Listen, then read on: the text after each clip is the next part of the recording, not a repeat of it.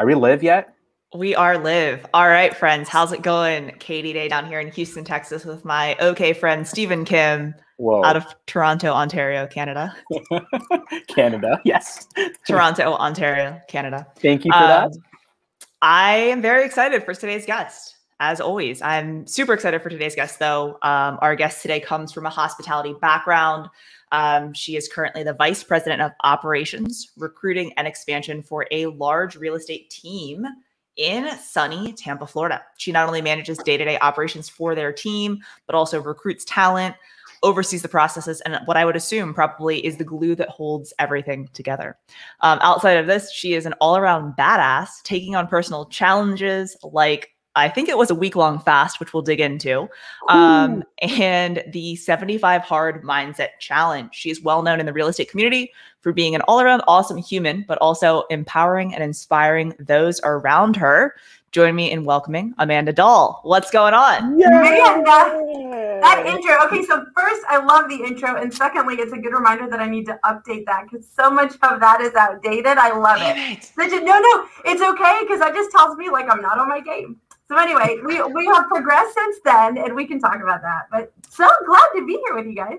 Yeah, I'm really excited that you're here. So I guess let's just hop right in and so obviously things have changed since you last updated your bio. So let's talk about your journey in real estate and kind of what you're doing today. Yeah. So I am in the 60 days of 90 days total and transitioning from the vice president to CEO of our organization. Well, shit. Yeah. So it's been fun and it's been crazy. It's been all those amazing things. And so I will round that out at the end of, almost the end of next month. I mean, you tell me where you want to begin.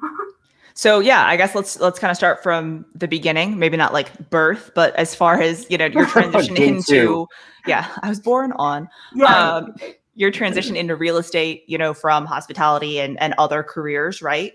Getting into real estate. And obviously you've had a lot of different roles in the real estate world. So let's talk a little bit about that, I guess.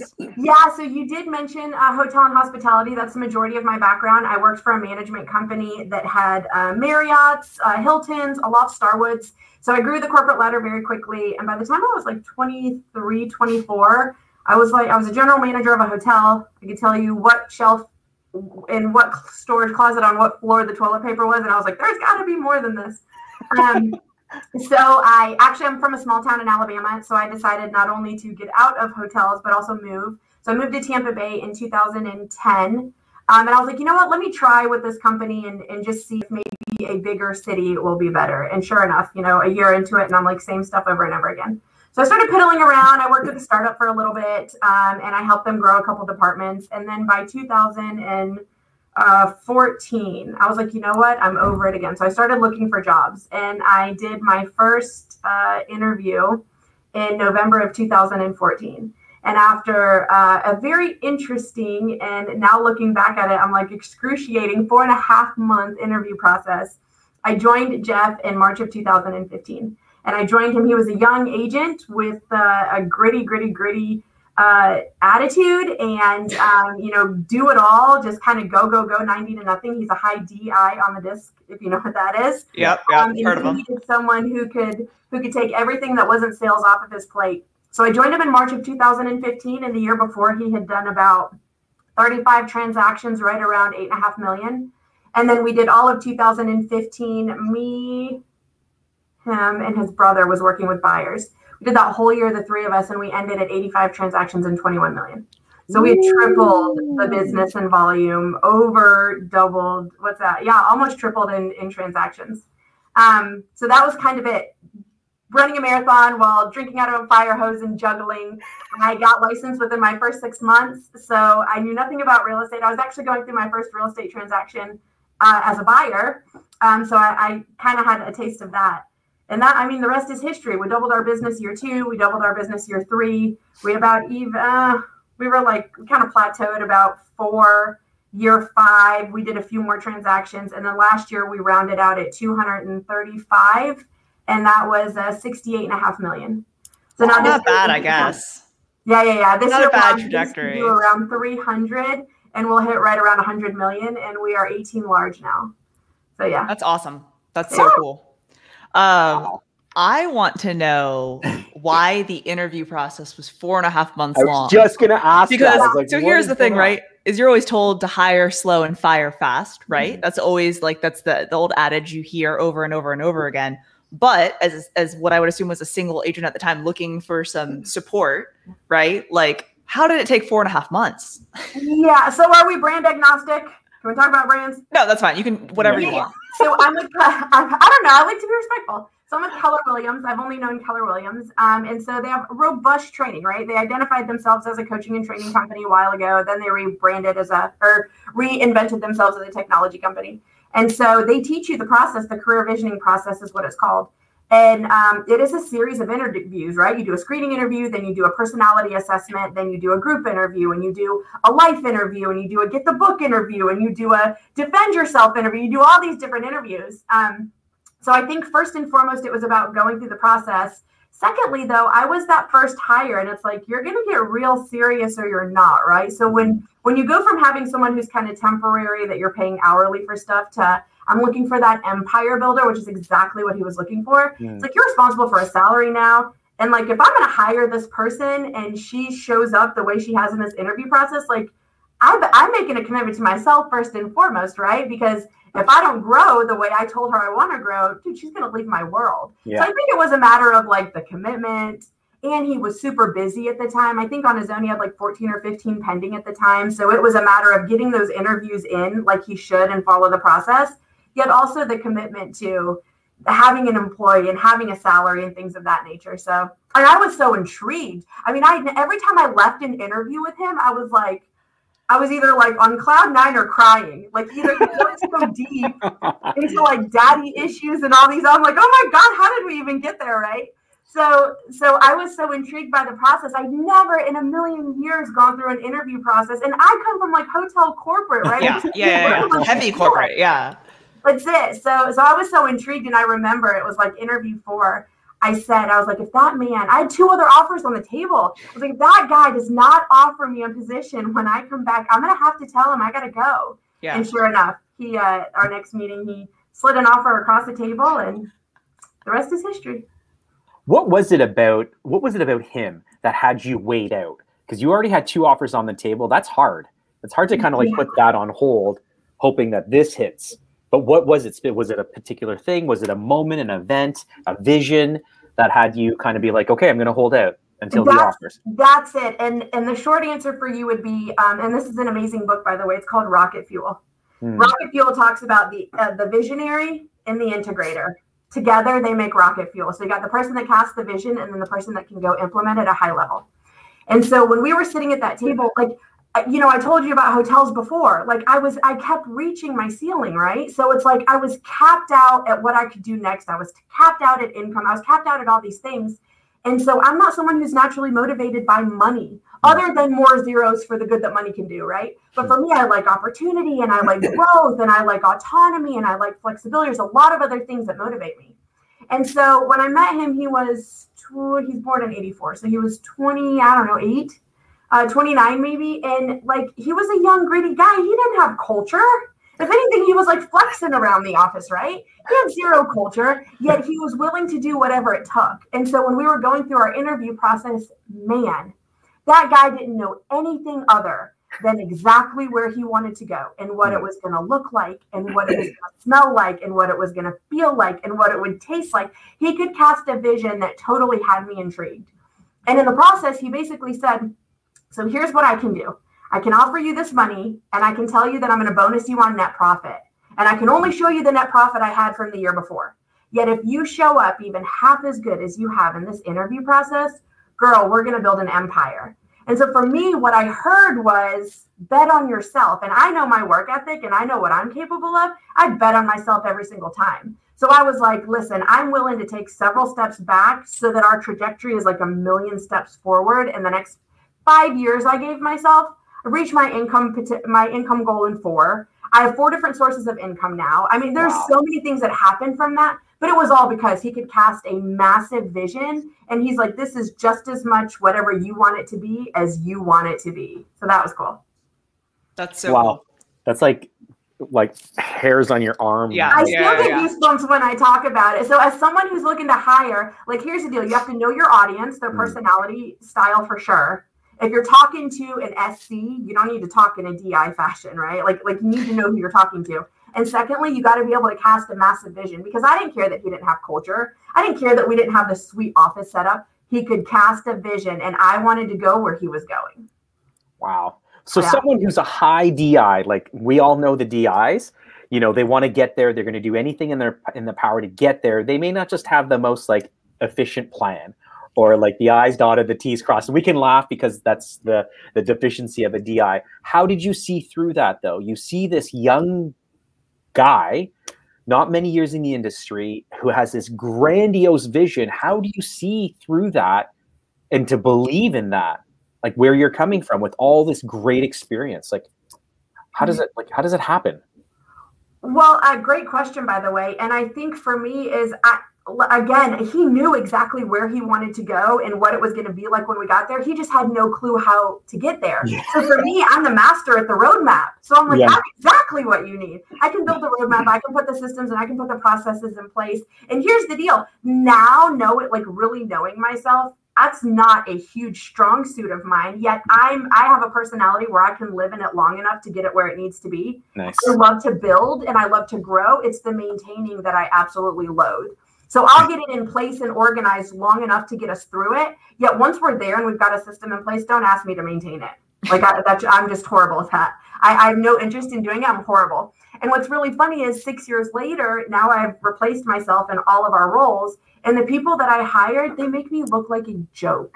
Like a joke. I thought I was a systems girl, and now I laugh because my director of operations, who replaced me in that role, she's a systems whiz. And my newest member, who was actually my first college intern, she's a master when it comes to organization and spreadsheets and she's so much smarter than me. So I laugh now because I thought I was it. I was just it long enough to get us where we needed to go, which I think is super important for people to understand. The goal is to hire people way better at it than you are and way smarter than you are.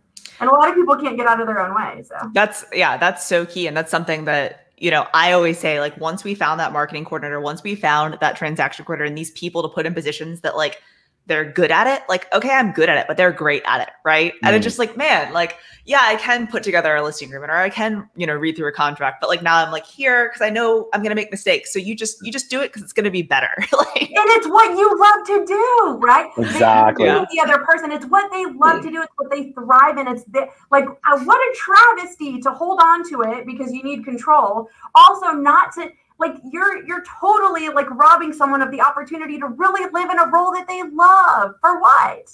So yeah, I agree 100%.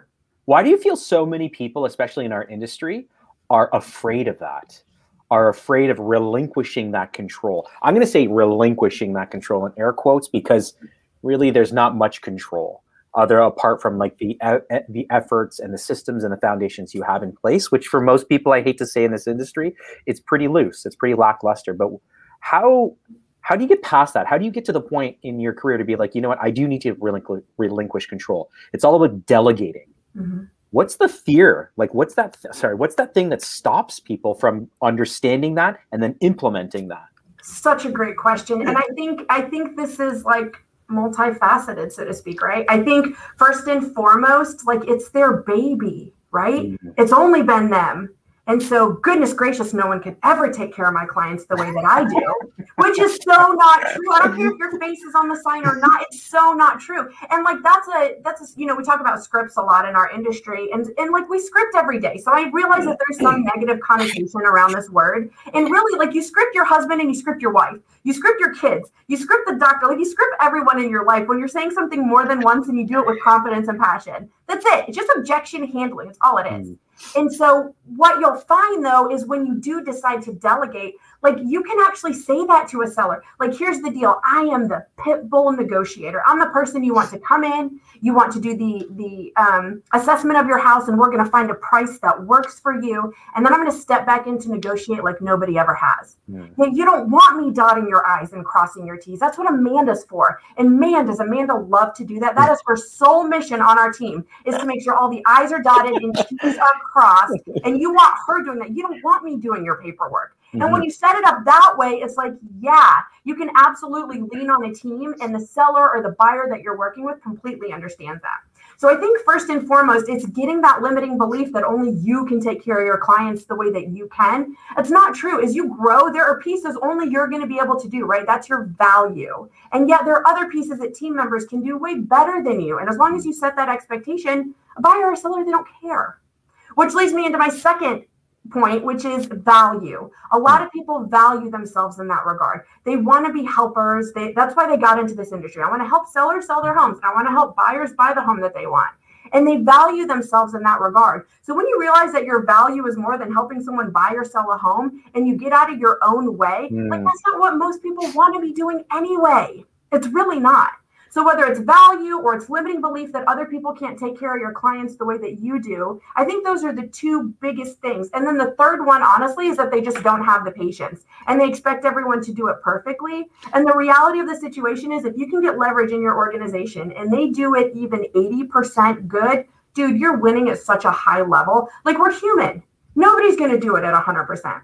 And when you lead with the fact that people are going to make mistakes, you made mistakes when you first got into the industry. If you can get that out of your head, you'll succeed when it comes to bringing leverage into your organization and delegating properly. Amazing. So this leads me to the next question, which it's a great segue. When you're hiring for your organization, like I come and I want to work for you. Yeah. What's the one thing you look for? It's the non-negotiable. What's the one thing you look for? Culture. And for us, culture is made up of 3 pillars.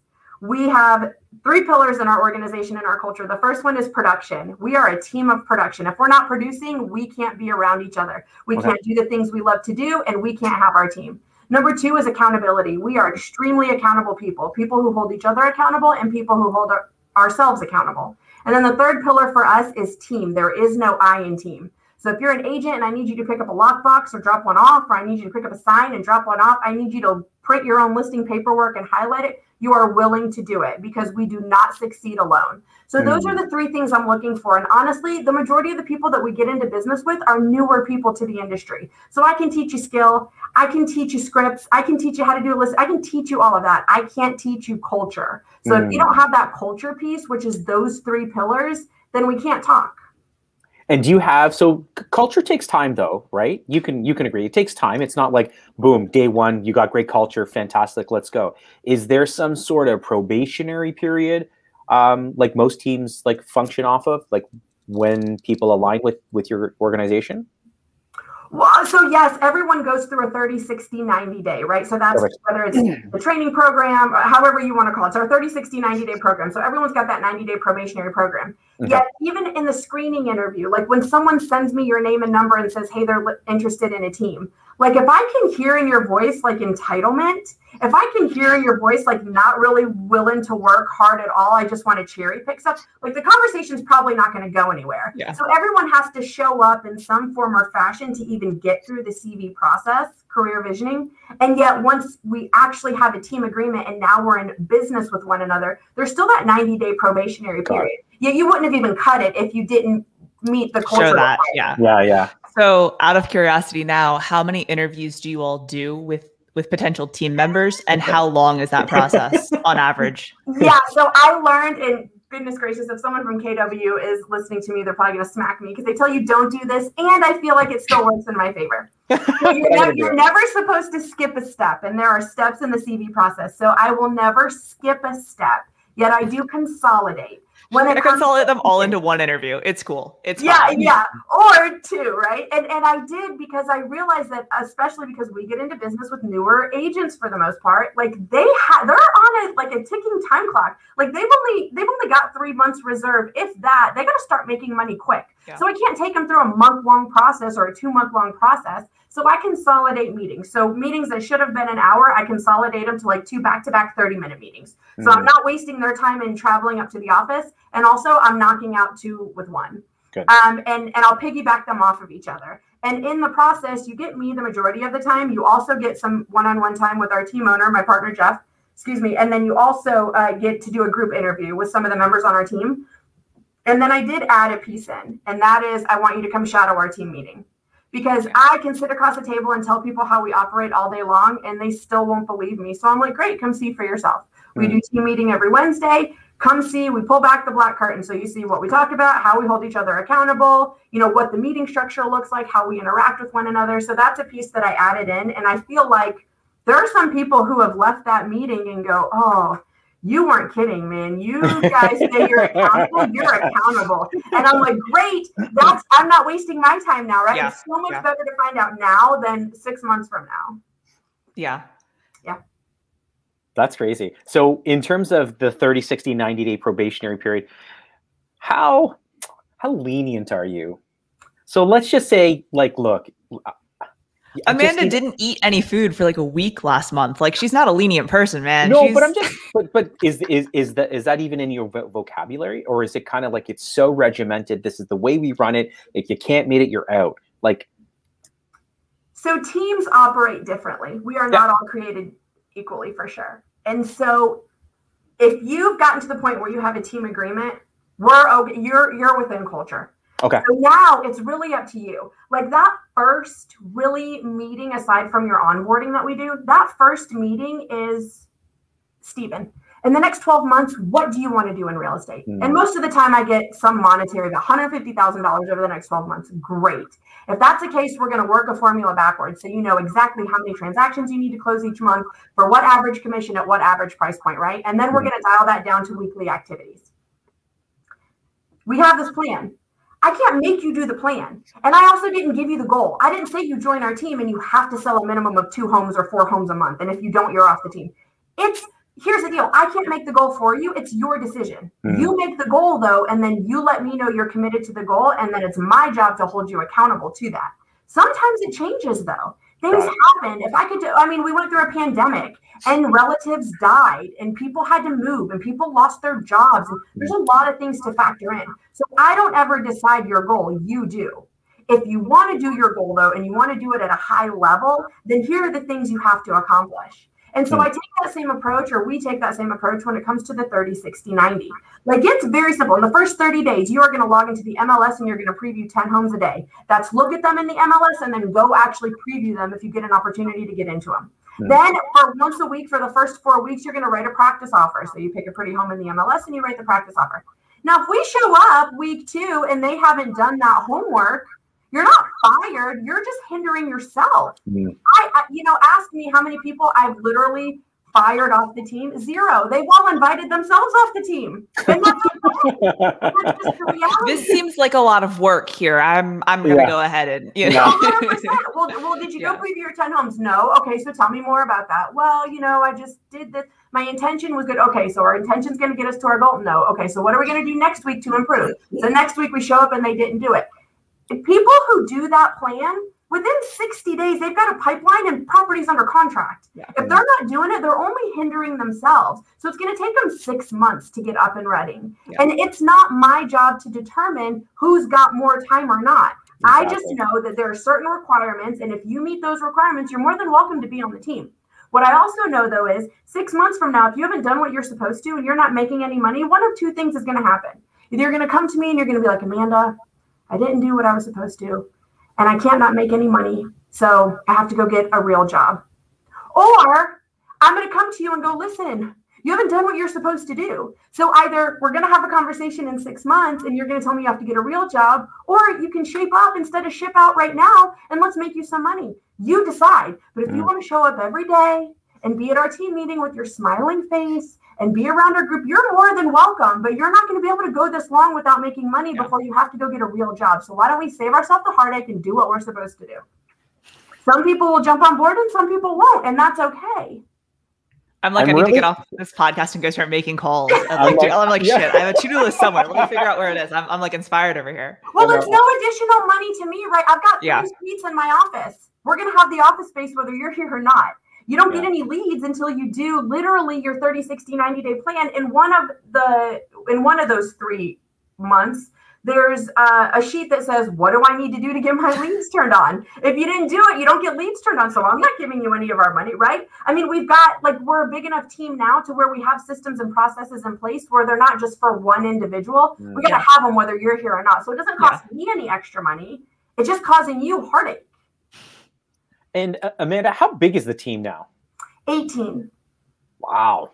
So we've got 2 inside sales associates. We've got 1, 2, 3, 4, 5. Well, it would be 6, including our virtual assistant support staff. And then we've got however many left of that are our agents in production. My very special agents that I love so dearly. Yes. All right, let's get a little tactical, right? So we kind of just touched on a few things, right? As far as, new agents starting out, I think it's very important to be previewing properties and know the numbers, know your market, right? You mentioned that they need to write mock contracts, and that's something that's really big, right? Going over the contract over and over again, making sure that you understand it so you can actually explain it to a client, right? What are some things that you would say are non-negotiables for a new agent when they're first starting out? Things that they should be doing or learning? Yeah, so, here's the deal. An agent at any given time should be in 5 conversations and 5 conversations only. Lead generation, lead follow-up, going on appointments, negotiating offers, script practice, and role play. When you're new, you don't have any appointments, so you don't have any follow-up, or you really don't have any leads. You have to go out and get the leads. So you don't have follow-up right away. You usually don't have appointments right away, and you're not negotiating anything right away. So what does that leave? Lead generation and script practice and role play. And that should be your life until you start getting leads to follow up with and going on appointments and negotiating offers. And it's those 5 things. If it's not those things, then it should literally be delegated to someone else. Leverage. Now, here's the deal. Leverage can be a who, which means a person. It can also be a system. So what systems can you use to leverage yourself? Maybe you don't need to go hire a person. You could get a system though, and there are a lot of free systems out there. I'm a fan of free. Maximize or max out free, and then let's look at like basic levels, right? That everything has a free level. And if you like it that much, then you can purchase the bigger level once you grow. Yet everything has free. So those 5 things. So that's what it is. So it's literally how many people can I talk to so that I can follow up with them, so that I can get them to appointments and get them to writing offers and negotiating those and get them to doggone closings. And when I'm not doing those things, do I know how to handle those objections? Like, do I know how to talk to them in today's market, in any market?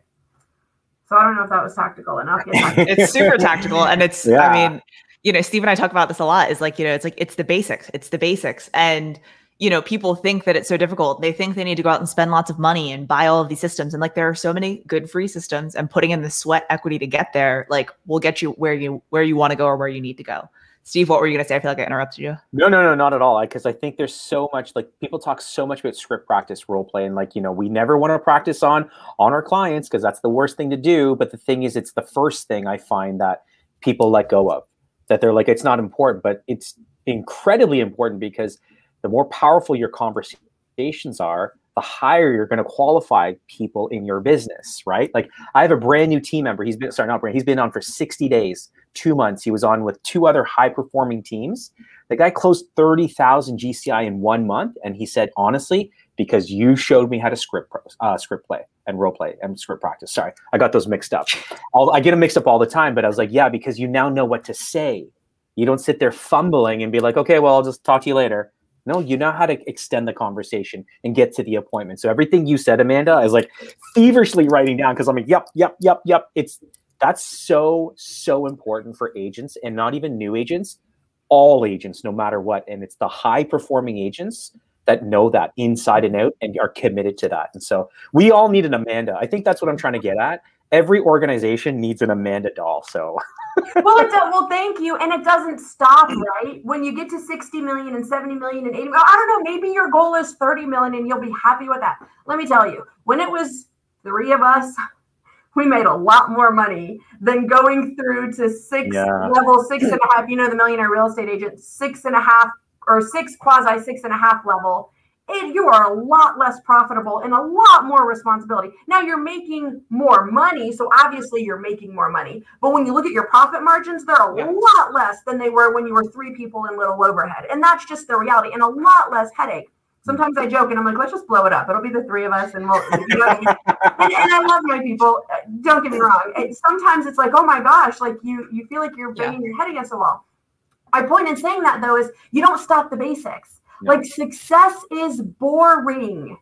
It's a very boring. You talk to Tony Robbins, you talk to Oprah Winfrey, you talk to Tim Stewart, talk to anybody you want to, and they all have the same 5 principles. They might deliver them in a little bit different of a way, yet they'll tell you consistency, right? Consistency. They'll tell you, you get back to the basics. You don't let yourself get sidetracked on it. Like it's all the same stuff. So you find the fun and the entertainment in things that aren't these 5 things. Like if you're looking for fun and entertainment and variety and all those things, you better figure out something else because you got to stick to the basics. And when you get to that level, even the masters will tell you they still script practice every day because it's like muscle memory, right? That's what it is. Like if you're not working out that muscle, it's not working.